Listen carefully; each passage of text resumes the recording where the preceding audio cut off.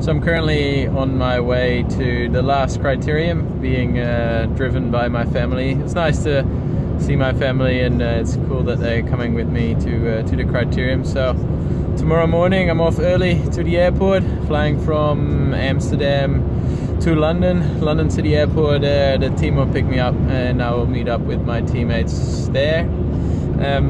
I guess we're gonna do a quick bike ride, have a bit of a massage, and just generally getting ready for the race. So I'm looking forward to getting over to the UK and have a look and do this amazing race. So right now, one more crit and then off to London I go.